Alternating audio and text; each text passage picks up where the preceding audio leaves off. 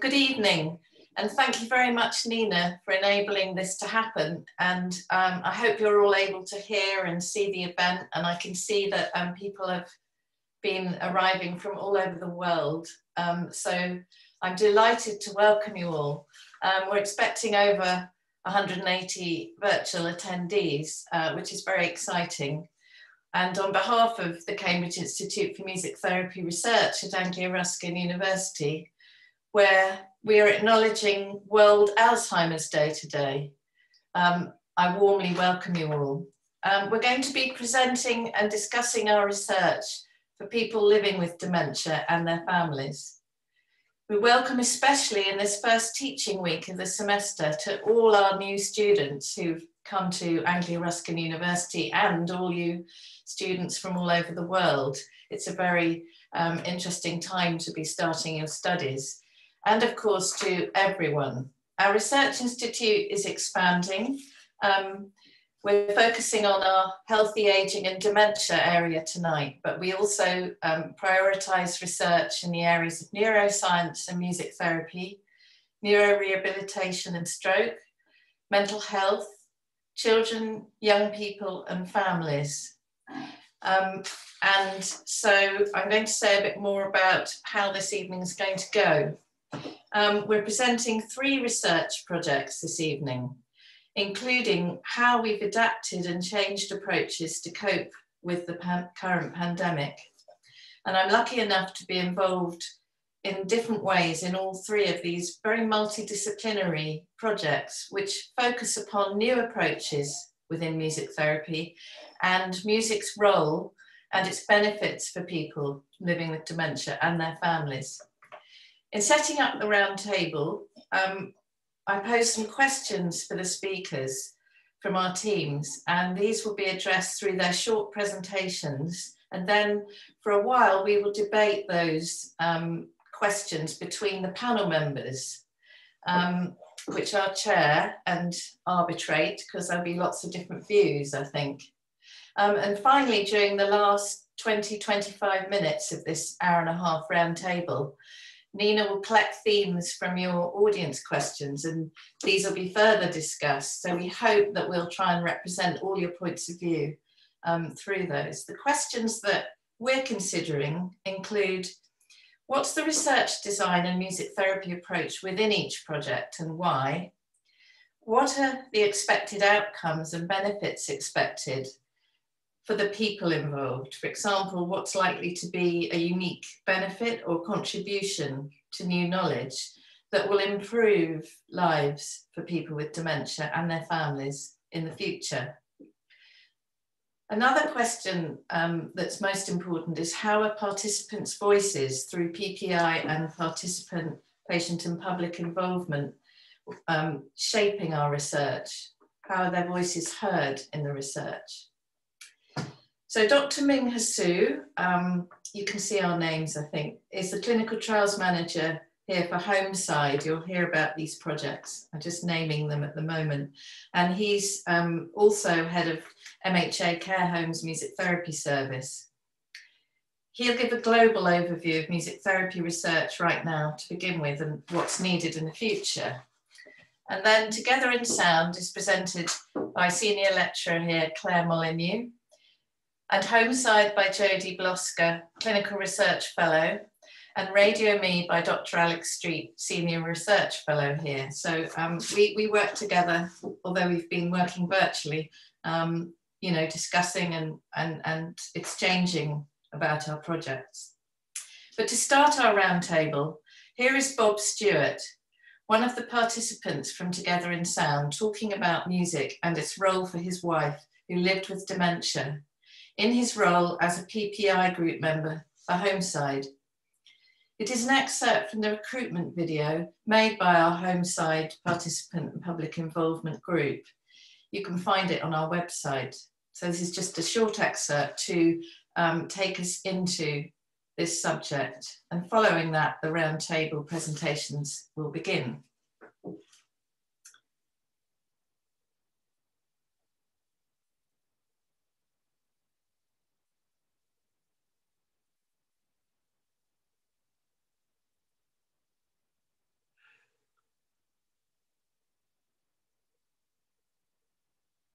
that music was totally different. Her memory was remarkable musically, both in terms of the tune and indeed the words. She very seldom required words given to her.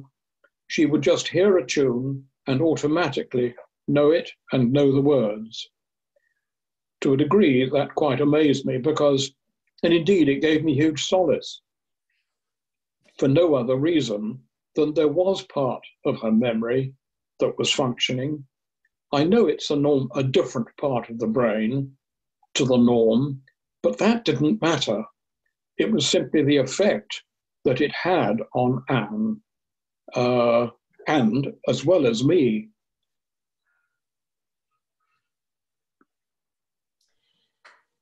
Thank you, Bob, and who often joins us actually, so thank you very much. And I'm just going to hand over now to Ming. Welcome.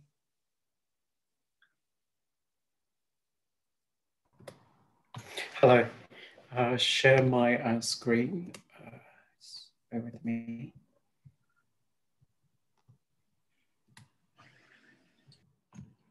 Okay.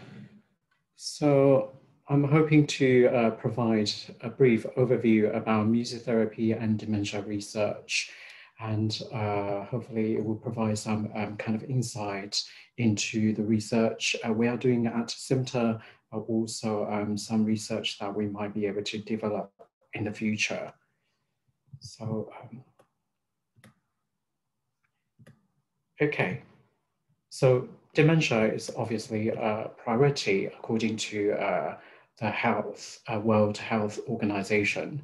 And every 3 seconds, we would be seeing a person diagnosed with dementia. And with this increasing number of people being diagnosed with dementia, there will be an increasing cost to be able to provide the support and treatment required. So it would be the same in the UK, and the cost would be projected to 55 billion in 2040. And although a lot of time we will hear about care home fees and in the news about the government not having enough funding to support a continuing healthcare, but actually from research we understand that most of the cost is actually shouldered by family caregivers, and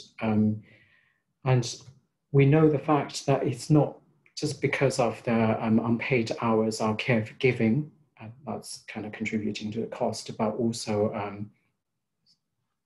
also the demand of caring for someone with dementia emotionally and physically, and that's why support is really needed for family caregivers.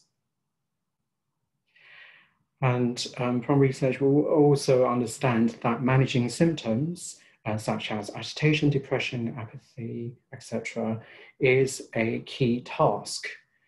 And a recent study by UCL suggests that to manage clinically significant symptoms of agitation will cost around £1,125 per year. And this accounts for 44% of the health and social care costs of dementia in care homes.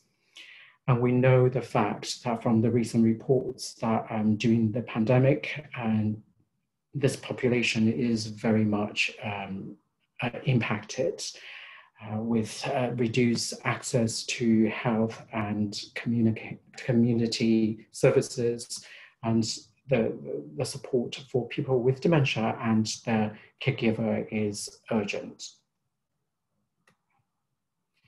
Also, I just want to take people to look at what types of research we can do to help address dementia, and I just want to restrict it to the research relevant to music therapy. And so we know that from systematic reviews, which are regarded as the strongest evidence in medicine and healthcare. We know that music therapy has had some effects. So these are the effects. So anxiety, depression, agitation, cognition, and quality of life. Obviously, we need more research. However, I think the systematic reviews, the nature is that it can tell us the knowledge gap, where the knowledge gap is. And so at the moment, we know that sleep disturbance is frequently reported by caregivers. However, we don't know whether music therapy or music can have an effect on that. And to support people to stay in their own homes as long as it's feasible, we do need to support people. But we don't know whether music therapy can promote independence or support independence. We don't know the effect. So really the systematic reviews will give us some indications for future research. Another type of research is intervention, and as music therapists, we obviously aspire to demonstrate that music therapy is helpful in dementia care. But obviously, we need to develop more interventions, and we have, at CIMTR, we have spent a lot of our time and energy in developing these interventions and also designing clinical trial studies. And recently, more and more attention is paid to new technology. So technology that can help us, help people with dementia carry out their day-to-day activities, to send reminders, and to help them communicate with their caregivers, and to also help people navigate in the house or outdoors. These technologies can actually have some potential positive impact on dementia care. So we need to think about probably music therapy interventions, how we can incorporate these technologies. But at the same time, obviously, we want to show that music therapy can reduce the need for hospital or care home admissions, and to be able to demonstrate that it's cost effective. And observational studies are important as well, because if we want to develop better or effective interventions, we will need to know what factors can contribute to difficulties and challenges. And so we know that at the moment from the research, we know that caregiver burden is a predictor of institutional care. So we will need to develop music therapy interventions to help reduce caregiver burden. However, we do need more observational studies to understand the factors that contribute to caregiver burden. And there's a recent research like this one, Fancourt and Steptoe. So from this observational study, it showed that people who visit museums or who go to opera or concerts more frequently, they seem to have a lesser decline in cognition. And so maybe we need to think about, if we are developing an intervention, we might need to incorporate this aspect into our intervention. So apart from observational study, we also want to look at validation studies. So in dementia care and in music therapy particularly, it's very much about developing tools that can help us understand people's needs. And we know MMSE or MOCA, for example, these assessment tools, they require a person with dementia to answer the questions verbally, or draw something physically on a piece of paper. And think about people with advanced dementia, they might not retain the ability to do these. So can we use music? Music is a non-verbal means of communication. Can we utilize music to help assess cognition, needs, and other aspects? results. And finally, I just want to talk about a mechanism study. Obviously, people are more and more interested in neuroscience studies.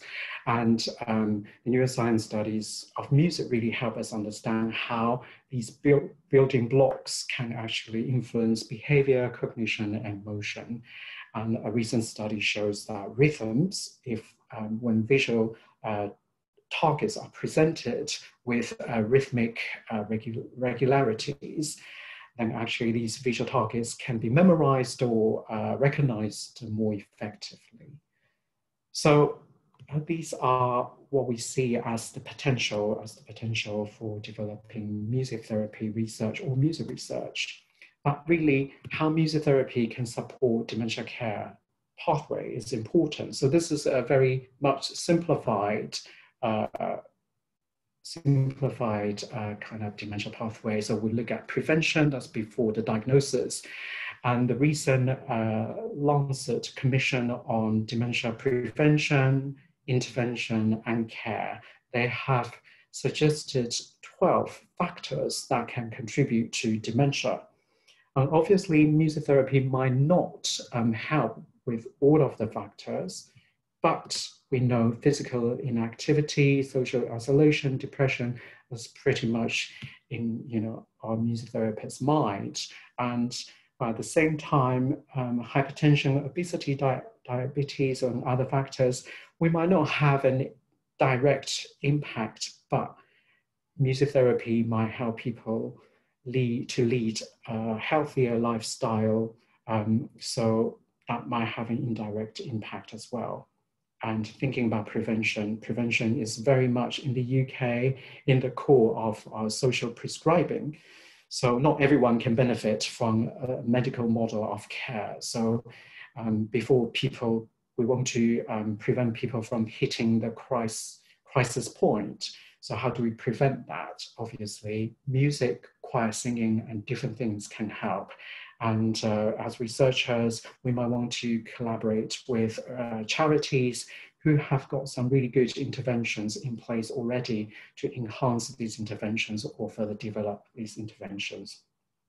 And post-diagnostic support is also important. So in this stage, it's very much about helping people to stay in their own homes as long as it's feasible. So our RadioMe study developed at CIMTR with other universities, and it's looking very much about promoting independence and supporting carers. Our Homeside study and Together in Sound will be later on discussed more in depth by Claire and Jodie, and Alex will talk about the RadioMe project. And institutional care, we know when people move into care home, managing the symptoms is always a task, but we can probably presume that the quality of life with better symptom management is influenced by quality of care. But obviously more research is needed. But in our previous study, we have noticed what we have found that there's a potential for music therapy to influence the care practice to be able to better manage the symptoms. So that's basically most of what I want to say. But before I finish, I just want to say one thing that I haven't kind of discussed. What is music therapy? At the moment, there's still a lack of understanding of music therapy kind of in the public in the UK. But so just to clarify that music therapy is a form of psychological treatment delivered by qualified music therapists. So in the UK, music therapists are registered with the Health and Care Professions Council after they're qualifying 2 years qualifying course. And music therapy sessions will involve verbal, non-verbal, and musical interactions. And we know that for people with dementia, words are obviously probably not something we can always use to express. And so the interactions within music, like using and playing instruments or singing, would be really helpful.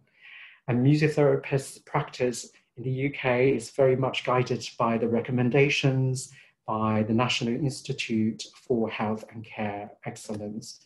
Most importantly, though, sometimes when we look at a session, either it's a music therapy session or a interactive music making session, we can't really tell the difference.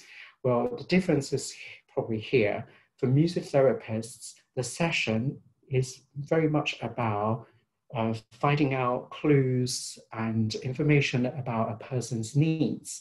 And if we can understand a person's needs, we will be able to advise the person and also their carers to find ways to better manage the symptoms and improve quality of life. So this is very much my part, and yeah, so other researchers will continue to talk about their respective projects. Thank you. Thank you very much, Ming. And we'll have some virtual way of thanking you very much. And we're going to move on now to Claire Molyneux, who's going to upload a presentation.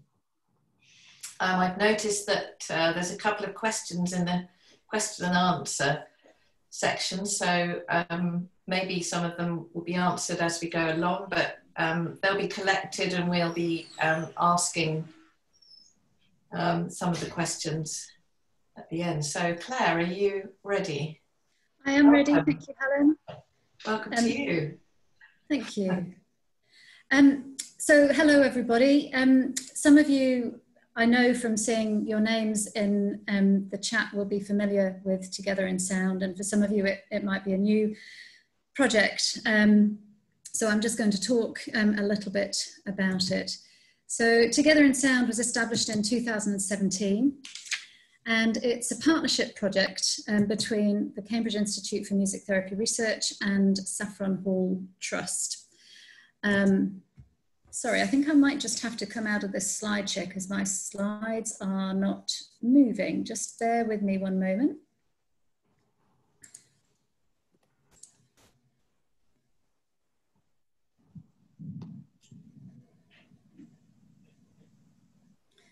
Okay, I'm going to try it this way. Okay, so while that's better. Okay. Together in Sound is a project that delivers music therapy groups to people living with dementia and their companions. Sessions are usually delivered in 10-week blocks, and our groups usually range from 10 to 18 people. And we have people coming both in pairs, so the person with dementia and their companion, and also we have now single participants joining us who previously came accompanying a person with dementia and now for a number of different reasons come on their own. And each 10-week block usually has a sharing event, which is an opportunity for participants to share something of their experience with friends, family, and stakeholders from the community. And this sharing event has a very important bridging function to the wider community. Saffron Hall makes recommendations for performers and musicians to join the sharing event, and usually one of the sessions in the 10 weeks. And we've welcomed a range of musicians. Most recently, we've had 3 young musicians join us from the London Philharmonic Orchestra's Future First scheme. So as the project has developed, these underpinning values of partnership, participation and collaboration have emerged and are central to the things that we do in the project. So my PhD research is embedded in the project, and the main research aim is to uncover the impact of music therapy groups in a community setting for people living with dementia and their carers. So my research questions are looking at the impact that group music therapy has on participants and on the relationship between the individual and their companion. And I'm also interested in how people who attend the group music therapy give an account of their experience. And finally, I'm interested in the nature of the particular music therapy experiences in the group that are impactful. Trying to keep a little bit to time as well, thank you. So in order to answer the research questions, I've collected clinical data over 18 months with 3 10-week blocks of music therapy groups in 2018 and 2019. I've completed some in-depth interviews using video and photo elicitation methods with couples who have attended the music therapy groups. We've held 3 focus groups, and I'm also using artifacts that have been created in sessions. We're in the final stages of making a film, which also included a process where participants were involved in helping us determine the direction and focus of the film, both before the filming started and in the final editing process of the film. So that's been quite an exciting project to work on as well. And just to acknowledge that as this is a narrative inquiry in which I'm part of the therapeutic process and obviously have a dual role as researcher and therapist, keeping a reflective journal, research supervision, clinical supervision, and regular conversations with a critical friend are all really important in helping the findings to be robust and trustworthy. We have also got 2 forthcoming articles which have been co-authored, one which we also had a participant contribute and co-author the article, which is also a very exciting aspect of the project. And so just moving on, I've got one final thing I want to share with you all. Nina, we can skip through this slide. I'd like to move on to the clip, please. Thank you. So this song outlines the essence of the project, really. So at the beginning of this year, one of the groups told me that they would like to write a song about Together in Sound and what it meant to them. And so the song was created collaboratively over a number of sessions, and we finished it off actually at the point where the sessions moved online at the point of the lockdown in this country.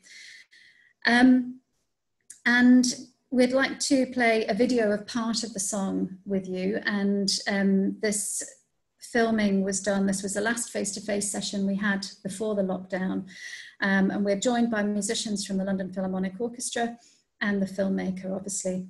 And the lyrics of the song really do encapsulate the project from the participants' perspective, and they talked about the idea of feeling a sense of transformation. So when they come into the building, they come in a rush, we come in a moil, come in a muddle and a bit of a fuddle, come with our worries, come with our cares, come with some anger and sometimes fear. And then the song talks about the impact of music and the music therapy groups for them, and how this song tells a story. And for some participants, memory fades, but feeling remains. So I'm just going to end by sharing the video clip. Thank you, Nina. If you could play the clip that's at the bottom of the slide. Lovely. Our song, it tells a story of coping, a story of love. There's a kindness around the group, a kindness we gave and received, give and receive. Yeah. I sense the sea, I think. Together in sound, what a wonderful thing. We need our Friday to laugh and to sing. Everyone happy, full of vision, a smile on our faces when we're together. And not in a rush, and around in a wall. We come on the leaves of the fall. Come with our worries, come with our cares, come with some anger and sometimes fear.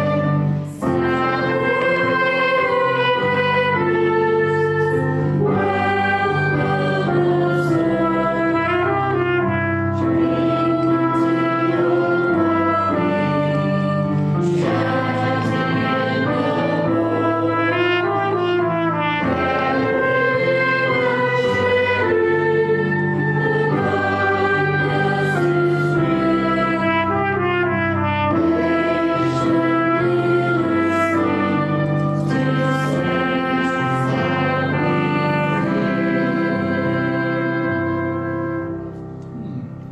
I think that is.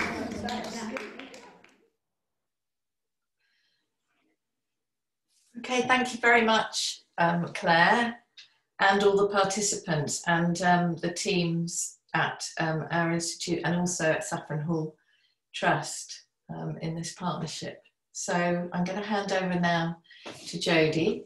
Jodie Bloska, welcome, who's going to present the Homeside project, which some of us, Ming and I, are also involved in. Over to you, Jodie. All right. Hello, everybody. So I'm Jodie, and I'm a research fellow, as Helen said, at the Cambridge Institute for Music Therapy Research.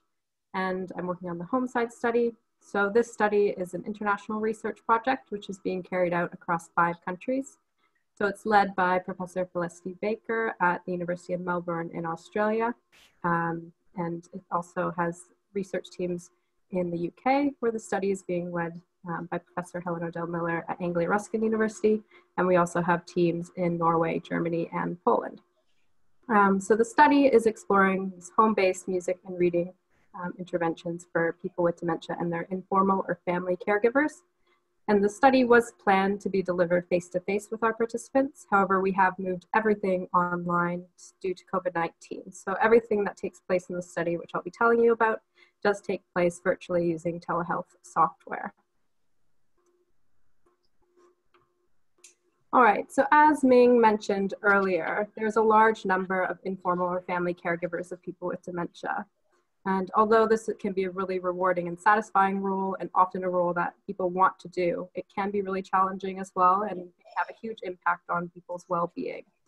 So Homeside aims to work with caregivers to give them ways of using various activities at home with the person they care for to help with day-to-day life. So that might be helping with low mood, that might be helping with getting someone moving and doing physical activity, and it might be finding activities that people can do together that when ways of being together are more difficult or they've changed now, so giving ideas of how they can be together. So as I've mentioned, our participants in the study are people with dementia and their informal caregivers, and we are recruiting 495 dyad participants across the study, so that's 99 in the UK here.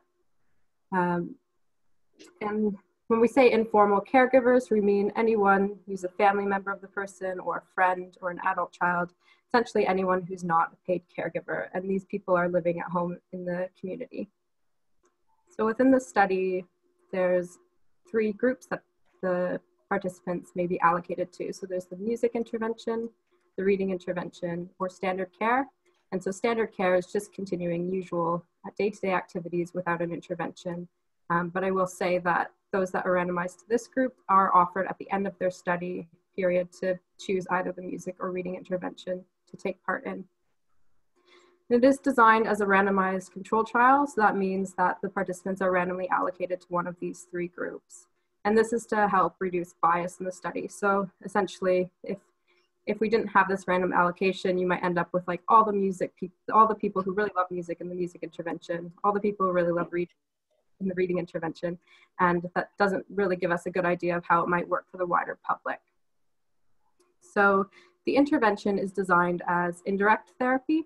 So this means that the qualified therapist works with the participants in order to enable them to use music or reading at home without the therapist. So in the music intervention, this is delivered by music therapists, and in the reading intervention is another qualified health professional, so for an occupational therapist or equivalent. So the intervention period lasts for 12 weeks, and throughout the first 6 weeks, there's these 3 2-hour training sessions, and also we have fortnightly phone calls with them as well. So these sessions and phone calls are to support the participants to use these activities at home, and we aim for them to use them 5 times per week for 30 minutes each time. So data is collected at 3 points. So we have the baseline measures before they start the intervention. We have them at 12 weeks, so right after they finish. And then we also have a follow-up at 3 months after that, so 6 months since they start the trial. And effectively, this lets us see any change from before they start the intervention to when they finish, and then if there's any lasting effect after 3 months without any therapist input. So I won't go into too much detail about these outcome measures that we're using, but just to say that during the data collection, the participants are answering these standardized and validated questionnaires, and this can indicate to us whether the intervention is effective. And our primary aim is to look at behavioral and psychological symptoms of dementia. So do the interventions have any impact on those? Do they decrease some of the symptoms that people are experiencing? So these might be things such as depression, anxiety, apathy, etc., as Ming spoke about earlier. But we also are looking at the impact on quality of life for both participants, as well as the quality of the relationship, and as well as impact on caregivers, depression, resilience, as well as their sense of competence or satisfaction in their caregiving role. And we'll be looking at the cost effectiveness of the interventions as well. And then just to say that in addition to these sort of more quantitative outcomes, which are helpful to show the effectiveness based on these standardized questionnaires, we are also collecting qualitative outcomes. So as we know, sometimes these standardized methods don't always give the whole story. They miss important information about the participants' experience. So we are carrying out interviews with the participants, as well as having them fill in diaries where they can record how they use the activities. So this gives us a better idea of what worked for them and how it worked for them. And these are just a couple of quotes from participants about what benefits they've seen from the intervention when they had their interviews. This is what they said.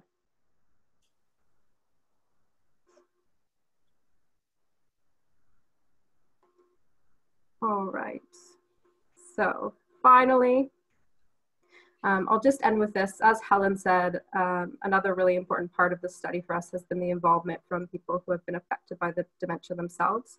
So we have a patient or participant in public involvement group who advises the study, and they make sure what we are doing is relevant and helpful to them. And I will let them explain this themselves. And this is just a little clip from the video they put together with us. I am part of the Participant and Public Involvement Group. This group seeks perspectives from people with dementia and informal caregivers to ensure the project is meaningful and useful for people with dementia and their informal caregivers. It's lovely because we, in fact, are a group who vet what is going on. We comment on the meetings of the experts.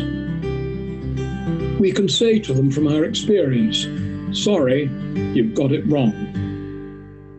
And or we can say, hadn't thought of that, please progress that, that is wonderful. So yeah, just overall, just to say that this group has been really important for us as we've designed the study and implemented it as well. It's been really important. And I'm just gonna finish there and then stop sharing.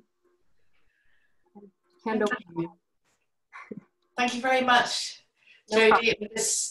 Thank you. There's so much to discuss, but we're going to move swiftly on to Dr. Alex Street. Welcome. And he's going to talk about another project that's quite different, I think.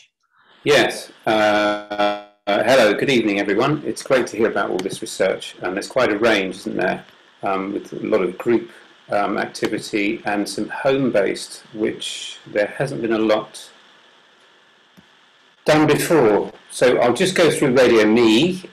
So I'm share the old screen, and there we are. Hopefully you can all see that.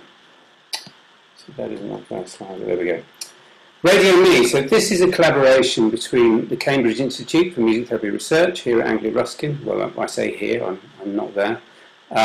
University of Plymouth, Glasgow University, and also Brighton and Sussex. Nicholas Farina has been doing a huge amount to get us through the regional ethics, which we now have approval to carry on, and it's funded by the Engineering and Physical Sciences Research Council.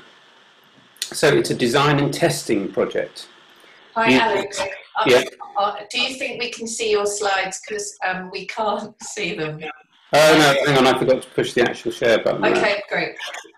Oh, as your... Are we there? Yes. You're brilliant, right. Okay. Thank you, everyone, for being patient with us all. Thanks, Alex. Okay.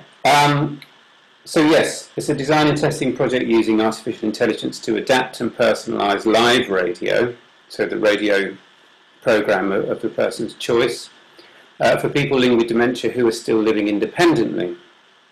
And this ultimately is to ensure that they can remain in their home using this technology with the best quality of life as possible for as long as possible.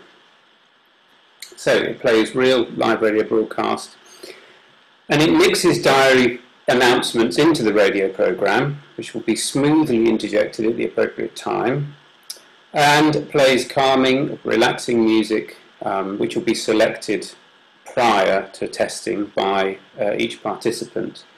So when they feel agitated, this music is played, and the agitation is detected by a wearable, and it's based on heart rate variability, which will be calibrated to each person. So some research has shown that you can map music onto an arousal valence. So if you imagine arousal as a sort of dimmer switch of consciousness, and as it gets high, you become more aware and more able to attend to things. And so, for example, if you look in the relaxed, and I know it's a bit grainy because it's grainy on mine as well, but it would be quiet, slow, smooth music, smooth transitions, few instruments, perhaps acoustic guitar, woodwinds, that sort of thing. So that research is going to really help with identifying the right kind of music, because if we don't get that right, we're not doing the right thing. So the wearable, you just see on this diagram, the person is wearing it. It's calibrated to them, so the threshold that indicates the onset of agitation as soon as possible will then go to the system and generate the music that they've selected previously, which is calming music, that is their preferred music. And then we can see what happens with the heart rate variability levels. So it smoothly interjects the live radio stream. So there are 3 stages to the design. The co-design stage with 20 participants. And that's where we do things like identify, we work with people with dementia and carers and people who are interested. We work with our advisory group, and it's a 4-year project as well. To identify the sort of voice that they would like to hear, you know, giving them their diary reminders each day, reminding them that they need to have a drink, have something to eat, perhaps someone's coming around to see them. And we work with them to find the best way to identify the 20 pieces of relaxing music, preferred relaxing music, and then we test it by playing it live with those people. That's what the Wizard of Oz refers to, is that we're actually playing the music live to them while they're wearing the bio bracelet, and seeing what happens with heart rate variability as we manipulate the music. And what sort of diary system interface would be useful. So at the moment, all of this will be housed inside a laptop, and so we want to know what does the screen need to look like, that sort of thing. Stage 2 is where we really calibrate the wearables so that they are, we know that they're responding to the music that's being played correctly. And then there's the testing stage with a further 20 participants, where we leave it in their home for 3 months, and then we collect data, questionnaire data, and then we leave it further 3 months. So working with people with dementia, well, you know, this is the whole point, really. There's so much music available, and there's a growing body of evidence to show that just listening to music, so this is just playing music, can have this benefit of, you know, manipulating arousal levels. If people want to become more energetic, they can play that music that does that. But the question is how? How do you do it? And how do you play the music when it's most needed? So we have to work out the best way to identify those 20 pieces of music. And then test it, so go into people's homes, or if whatever we can do online, if we can play different versions, and we're collecting that heart rate variability data to see how it might vary, if it's a simpler arrangement, if we reduce the tempo, that kind of thing, does that reduce the heart rate? And of course the wearable has to be transmitting the data correctly so that people, and the system has to be easy to operate. So we've got to work out where in the home is the best place for it, what the control panel, the interface looks like so that it's easy to operate, so the person can identify it clearly as the system that's playing the music, and that it can be heard throughout the home or where necessary in the home. And we'll also be using an observer system as well. Again, how we do this remotely, I'm not really sure, but that's a system of cameras with some software that can identify through facial expressions, for example, what the emotion the person is experiencing. So that, together with the music therapist who's going to be doing all of this, with their observations and the observer system, we can really, we've got the best possible chance of identifying the right music.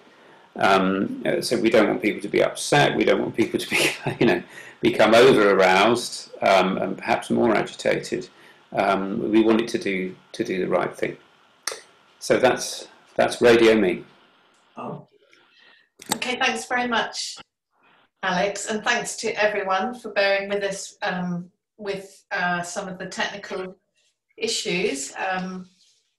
We've been working remotely, although some teaching is happening on site. Some of us have seen each other this week or last week the first time, but I was just thinking, actually listening, of how, in a way, that's mirrored by thinking about the face-to-face interactive nature of music therapy that we've just heard about, where the music, Alex just said something about, well, let's hope that the music has an effect that's needed by the participant, or it's not too upsetting or distressing.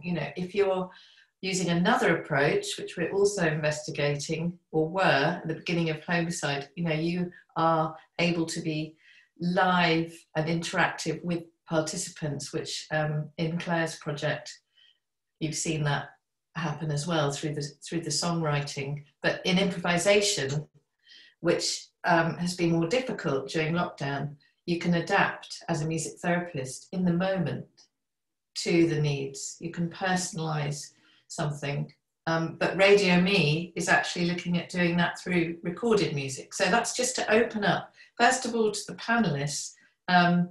You've heard each other's presentations a bit before, but just listening there are themes, particularly about the different ways that music can be used, and particularly pertinent perhaps in thinking about what's needed for the future. So I think I'll just kick off there maybe with the different ways that music is used, and then perhaps we'll move on to the research design and the participant involvement. So if anyone wants to start just responding to that theme, we'll discuss a bit between ourselves and then we'll open up and look at your questions. So do keep asking them in the Q&A. We've got 7 actually, so that's brilliant. But there's over 100 people here, so do ask, do comment. So I don't know who'd like to kick off on that one. Thinking about music and live and recorded music and the differences. Claire, okay. Well, I was just thinking about that, and I was also just sort of scrolling through the questions, and I was thinking about some of the responses from the participants and the carers in Together in Sound has been that their experience of coming to group music therapy has really inspired them. I think somebody talks about the fact that he thinks differently about music now. He thinks differently about the way that he uses music to support daily routine for his wife who has dementia, and that music plays a different role. So it's quite interesting that was that the live group music therapy was a stimulus for then considering the role of music in other aspects of life. So both to support activities of daily living, to support mood in the ways that Alex has described Radio Me is hoping to do. I'm sure there was a third one, but yeah, I think that was just was where my thoughts were really in relation to that. Thank you. Jodie, were you going to respond? Because of course Homeside is looking at the embedding of so it's music making in daily life. Yeah, so as Clara said, with Together in Sound, it seems to be something that naturally came out of going to those sessions, that the couples would, you know, take the music away from the sessions and use that at home. Whereas I suppose in Homeside, it's much more targeted. Like that's what we're trying to have them do. And I suppose in some ways, because we're giving them that extra support to do that, then it's helpful, but maybe it's more helpful for them to naturally want to do that themselves as well. And I was just thinking about something that one of the participants said in the Homeside study was that the care recipients, the person with dementia, is in the more advanced stages, and she was saying that it would have been really helpful to have something like Homeside earlier. But then also one of the things she was saying was that it's helpful having it now because they can't go out to group sessions. It's something that they can still do at home, and they find doing online groups and things like that quite difficult because of the stage of her dementia as well. So I suppose there's room for both sort of across the different stages of dementia as well, which is quite interesting, I suppose. Yeah, thank you. I suppose, Ming, I don't know if you wanted to come in, because in some care home settings, music therapists have actually continued working face-to-face, and you've also got research happening within MHA that might be interesting as part of this discussion. Or Alex, you know, just chip in. But did you? Yeah. So throughout the kind of the period of lockdown, like the music therapists who work for MHA, they have been very much on the forefront, the front line, and although we have had to kind of use the modified approach, so the music therapists, they don't travel to different homes to reduce the risk of cross-contamination, but we have been able to deliver one-to-one music therapy sessions and group therapy sessions, although, you know, like PPE has to be, you know, in place at all times. But I think, yeah, so we still want to maintain our therapeutic inputs as part of the day-to-day care, but there have also been some challenges as well, like, you know, some music therapists have reported that with you know, the face masks on, and they found it quite difficult to engage care home residents in one-to-one sessions and in group sessions because they would not be able to see their facial expressions, and it's been quite challenging. And so this is obviously an area we will need to look at, and maybe research is the answer. And we have been delivering some remote one-to-one and group sessions as well. And I think these sessions will require some support and help from the care staff, because obviously care home residents, if they have dementia, they will not be able to pay attention, always engage, or, you know, with the screen. So the staff will need to help to kind of direct and help them deploy their attention, and without the support, it can be quite hard. So again, it might suggest that better technology, like a virtual reality, maybe that can really engage someone's attention, that can help. That might be able to help. Yeah. Thank you. I was just mindful of the fact that one of the things that happened, which I suppose was reflected in the song of Together in Sound, and that you're capturing in your project, Claire, and in the research, is the connection that people can have through music, but also during lockdown that they could still feel connected in their individual homes through the technology that we do have. We've been, you know, I didn't know if you wanted to comment a bit about that. Well, it's quite interesting, actually, Helen, because we continued delivering sessions online throughout March through to July, and then we had a little break of a few weeks, during which time we shared. We had some videos made by some of our visiting artists, which were shared with our participants. So there was still that connection. And interestingly, we had a welcome back session on Friday. And in that session, so this was the first time we'd seen each other in, I think, about 4 or 5 weeks, we wrote a song together. And I haven't got the words in front of me, but some of the phrases that people came out with was, the laughter's back, the fun is back, the connection, even the word normality, that just for them coming back to this idea that they could have a weekly, even though it was online and it was so different, that was a normality in the context of these very different times in which we're living. Yeah, it was very striking actually to see that sense of connection that people really felt to each other. And I also think to the sense of community that's been created with that project. There's a real sense of belonging that people seem to experience to it. Yes, thank you. Alex, did you want to come in?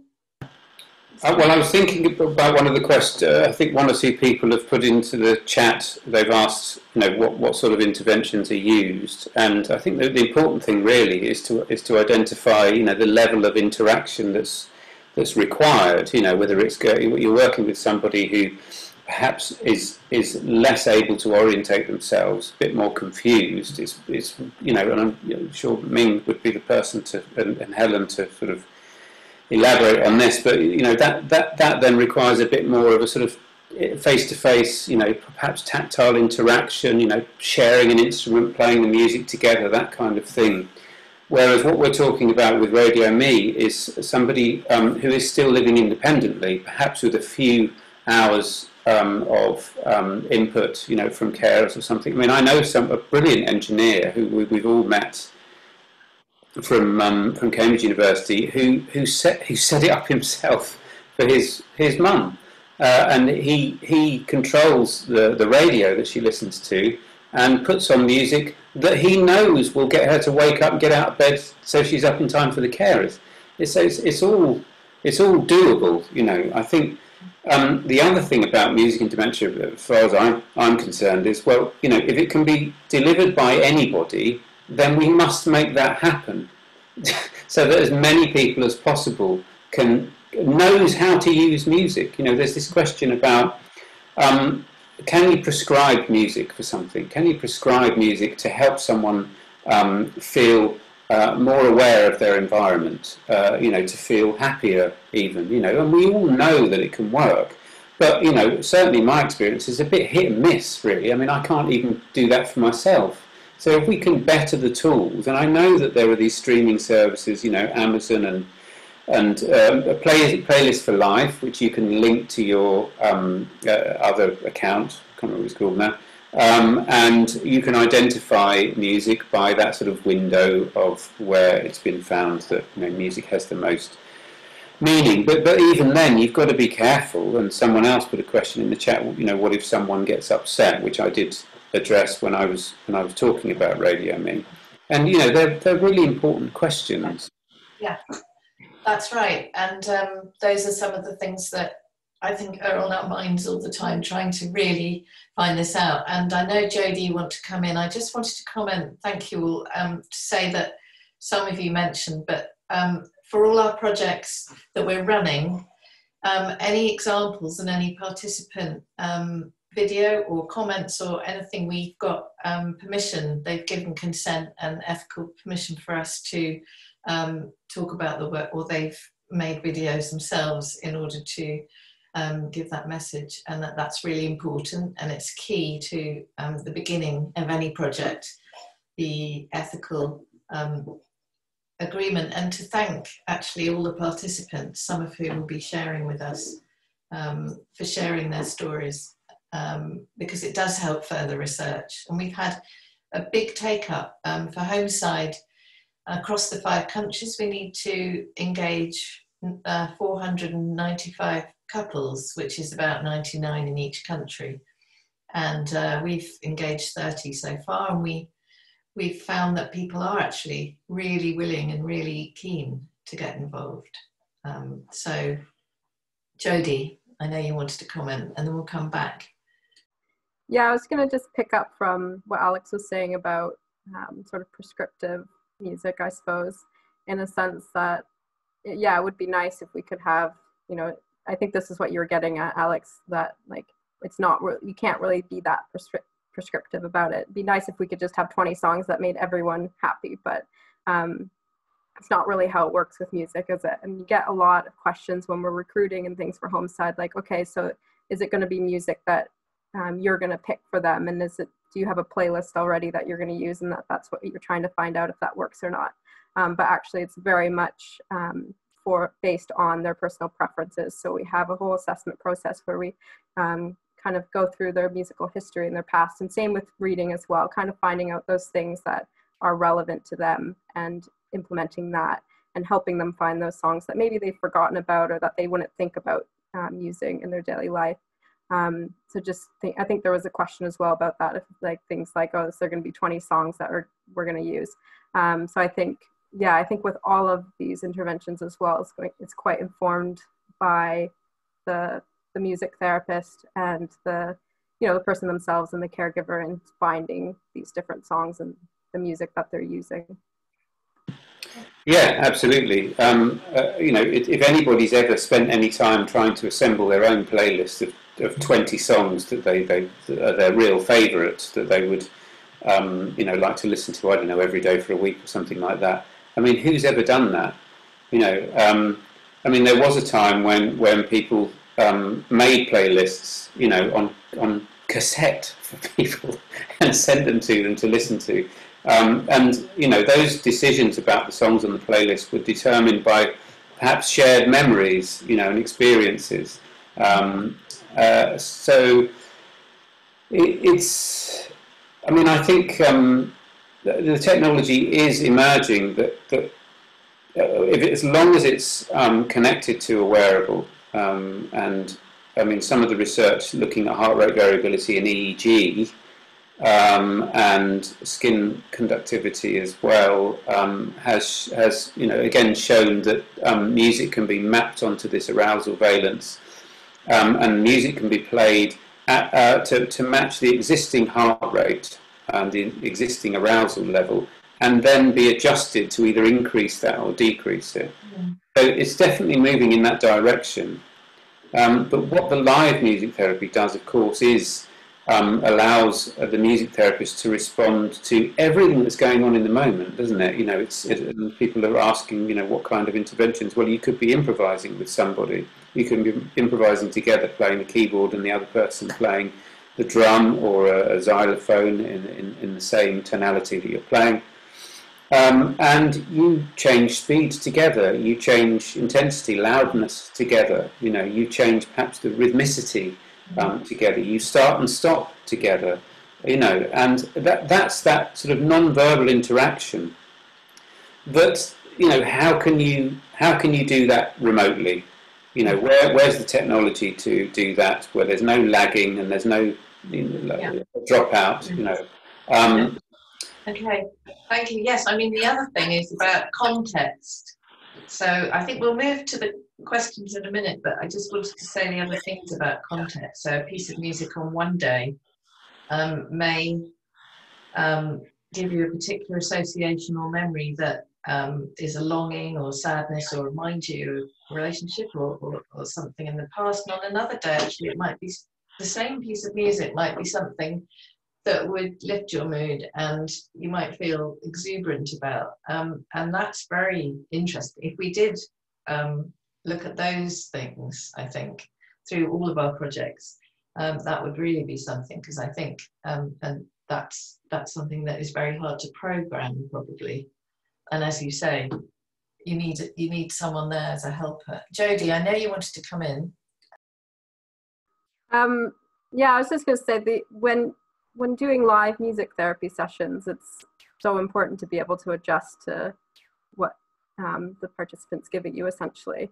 And I think that's what is such a human response that I'm not sure if just measuring their heartbeat is going to give you that same effect, right? Or like, I know that I need to play, or I feel like we need to play this sort of in the moment. Like sometimes there's a really logical reason why you were going to play a certain song or change the tempo, but also sometimes it's just like something about the way they're looking at you, or something that, you know, this isn't working, and you change in the moment. And I don't know that much about like AI and things like that, but I'd like to think that human response is something that's really important as well, I suppose. I don't think it'll ever be replaced, human interaction. Yeah. I mean, no matter how advanced robotics become. You know, it could be the last Ian McEwan novel. I think it's called Robots Like Me, which is the story of an extremely advanced robot they're dealing with. But yes, the heart rate variability and skin ductivity isn't going to do everything. No, so we're going to move to the last. We could talk for hours, as you can see, but we want to make sure we address all the questions or the themes that are coming up in the questions. Some of them we have already. So I'm just going to invite you back, Nina, because you've been theming these, and you're going to take over now and run the question and answer part of this. So we hope that we can respond to all the different questions. We've got 15 minutes left to do that. So here goes. Great. So we've got lots of great questions from everyone. Thanks for sending those in and for uploading them. So the first is quite a general question from Claudia, which everyone might be able to comment on, which asks about the stages of dementia, and does the role of the music in the lives of people suffering from dementia depend on which stage of dementia they're in? So Ming, would you like to, well, anyone actually, but Ming, would you like to kick off? That's a good question. Yeah, so we know from the recent Lancet Commission on Dementia Prevention, Intervention and Care, and also in the UK, the Alzheimer's Society, they also have produced a paper about the future direction of dementia. Everything is basically focused on individualizing care. So understanding a person's needs is really kind of the priority. So that means what does this person like, which we have discussed already, and also this person's level of cognitive abilities and emotional needs, everything should be factored, and to be able to help us select the right kind of music, but also the intervention itself, what sort of target we need to look at. Are we going to use the music to support the management of the symptoms, or are we going to use the music to support the activities of daily living, or different aspects, like I mentioned, maybe sleep is another area that we need to look at. So it really down to the individual, and we just need to look at everyone's needs. Yes, so that really in answer, it's not so much the stages, but the actual needs of people. And in the film that Claire mentioned for Together in Sound, in fact, some participants talk about how difficult the evening time going to sleep is for helping someone go to bed who might be confused, and using music as a relaxation time built in. And in a way, it's much more to do with the types of needs than the stages, I think I would suggest. But there, anyone else want to come in on this one? We've got a lot more questions, so I think Nina, maybe to some other themes. All right, so we had a question during Claire's talk on Together in Sound from Ella Millard. She's asked, how do you see the future of these groups being impacted by COVID restrictions, and how can the research be adapted? Okay, so thank you, Emma. I've perhaps answered that a little bit by just letting you know that the groups are continuing online.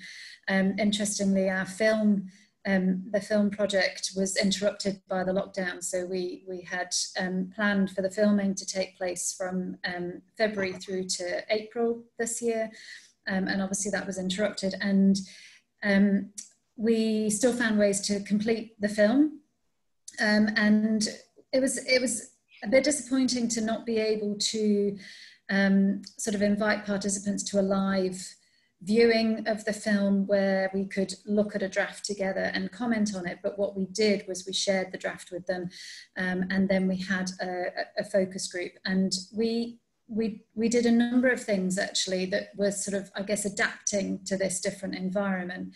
We had the live focus group where we could have discussion. We also used some quite sort of targeted kind of polls and questions in the focus group.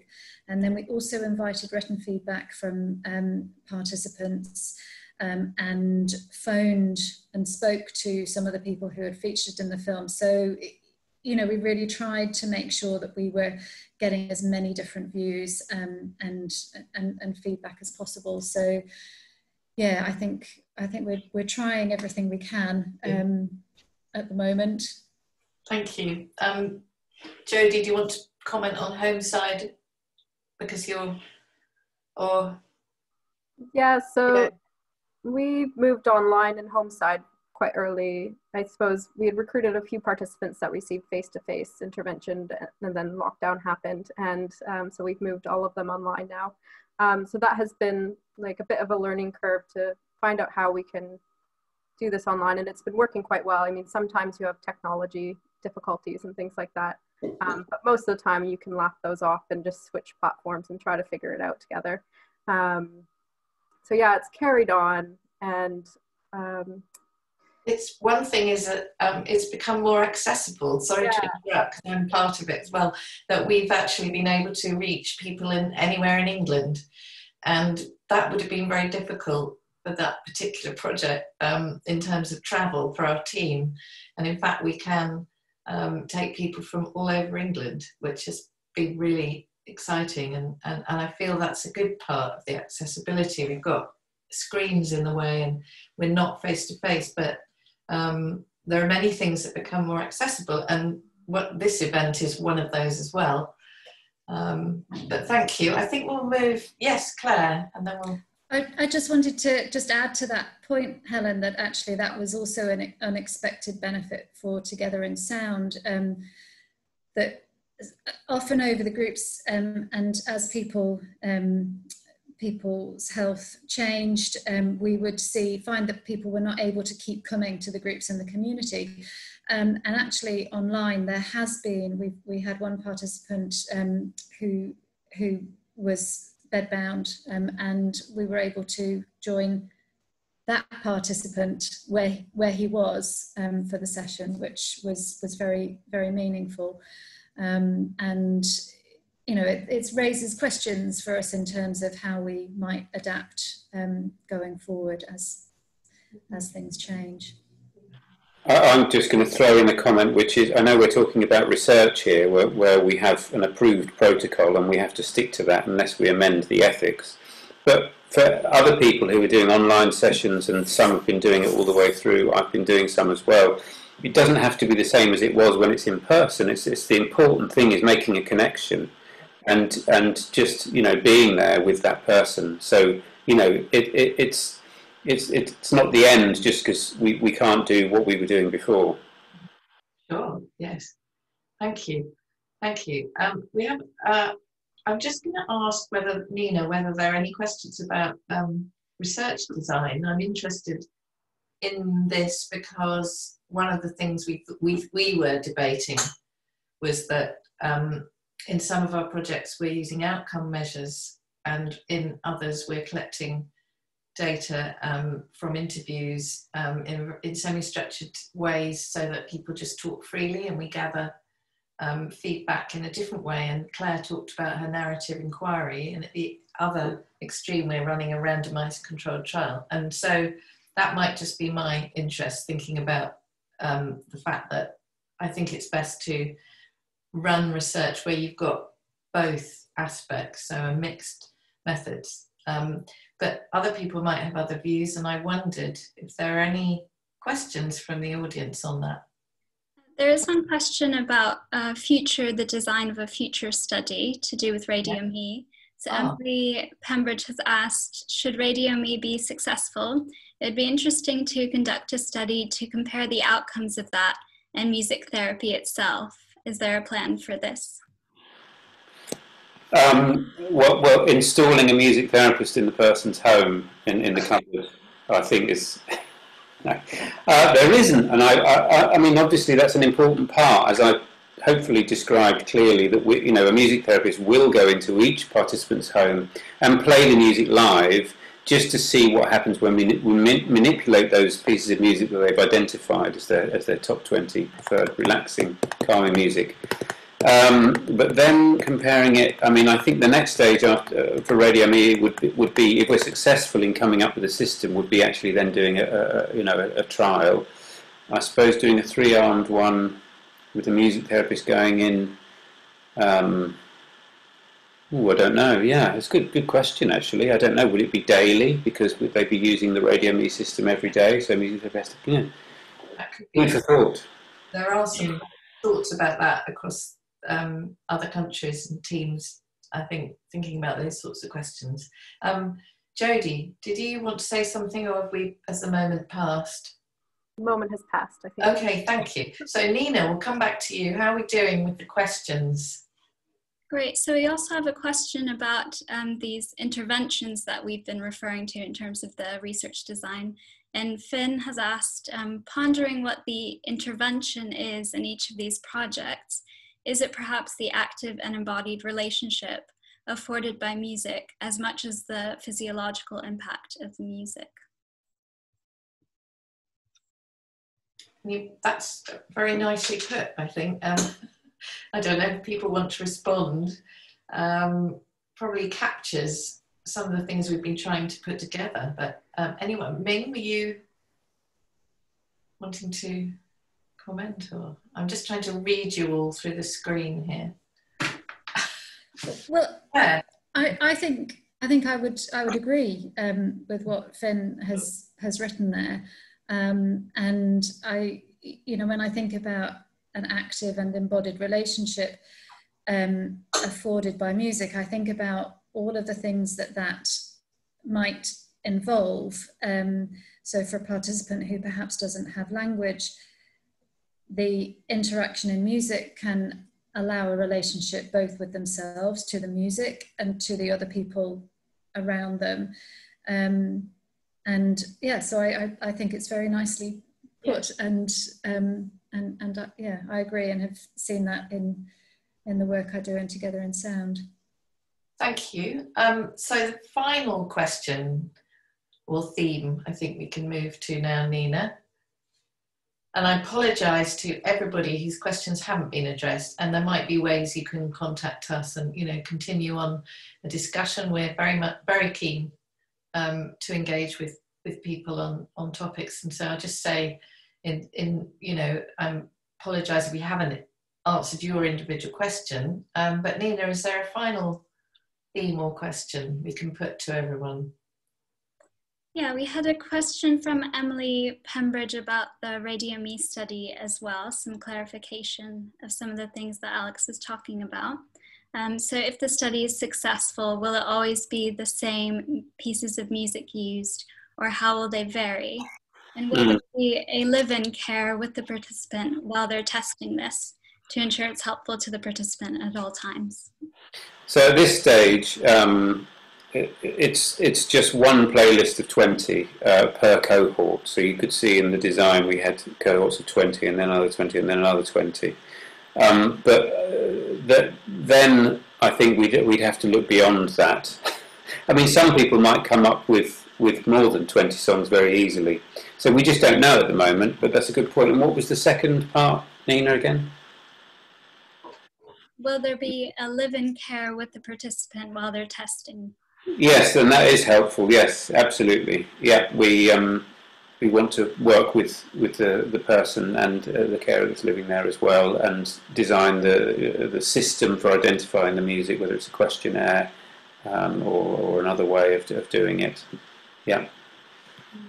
Although actually one idea behind Radio Me is that we were hoping that it would be helpful for people who don't have somebody living in all the time. So we've thought a lot about how, well, it could be that someone would need to be coming in and out to do what Alex just suggested, but at other times the people may be in stages where they're still able to be independent. Yeah, so I think I was just listening, thinking hopefully we are actually, between the studies and between all the work we're doing, working with people in different stages and different parts of living with dementia.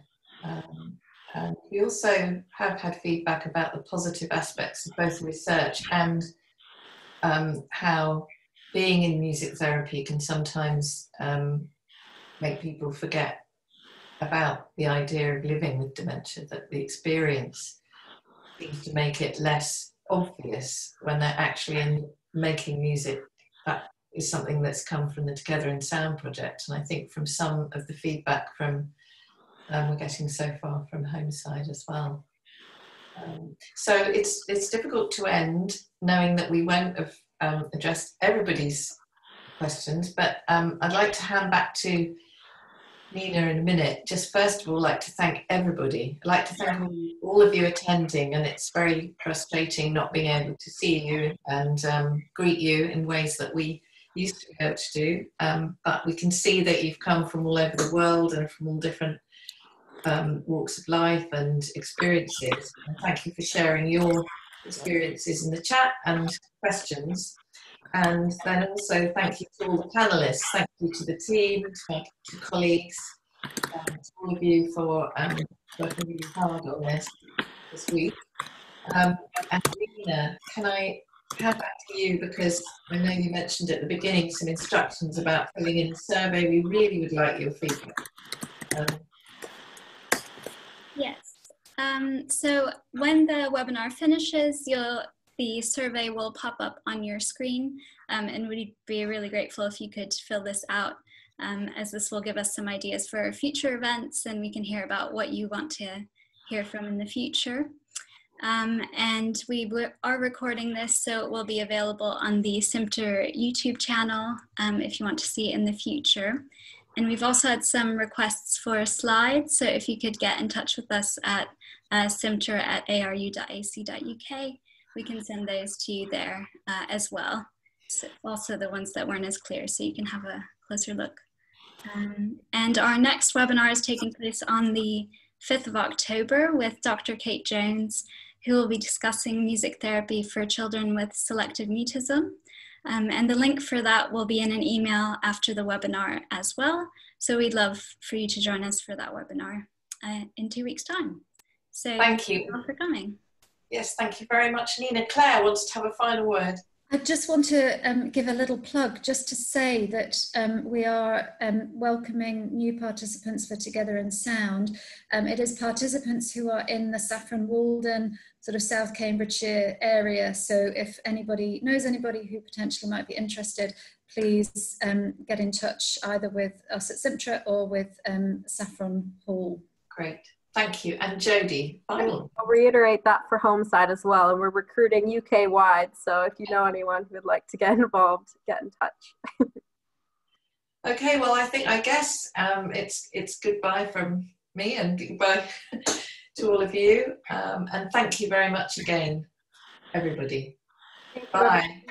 Thank you, Helen. Bye. Bye. Thank you.